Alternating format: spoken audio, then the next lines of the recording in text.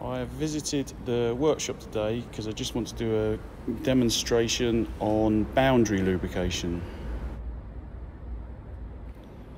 So I'm going to rub my thumb across this steel workbench surface, and you can see there's friction between my skin, which is one surface, and the steel, which is another surface. So to reduce the friction, I'm going to use some engine oil, which I'll pour on the steel, and that will form a boundary between the two surfaces and reduce the friction.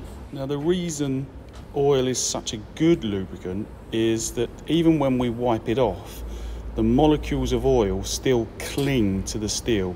Now you can see that the bench is still shiny. I've got a clean cloth and I'm still wiping it off, and you can see that that bench is still shiny. The oil is still clinging on. There is a chemical attraction between the molecules of oil and the steel. And as you can see now, there is much less friction. So this diagram represents the surface of the steel if we were looking under a microscope. Friction is caused by the irregularities of the two surfaces interlocking with each other. So if we create a boundary between the surfaces, we reduce the friction. And oil is a very good lubricant because it clings on to the surface.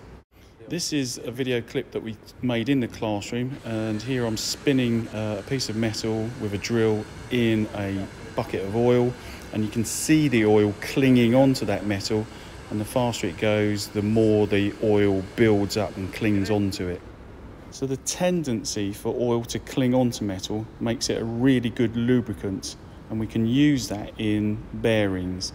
It's referred to as hydrodynamic lubrication. Now this diagram shows a shaft running through the centre of a bearing.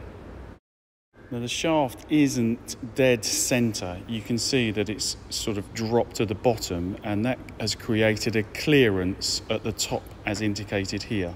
So I'm going to fill that clearance space with oil. So where the shaft has dropped to the bottom, we've actually got metal to metal contact. So the clearance space isn't the same all the way around the shaft. It's what we call asymmetrical. So if we start to spin the shaft, you can see that the oil clings to the side of it and gets dragged around. And at this point here, the pressure is going to build up and up and up. Eventually, we create a wedge of oil or a wedge of lubricant that's going to lift the shaft and almost centralize it in that bearing. This is referred to as hydrodynamic lubrication.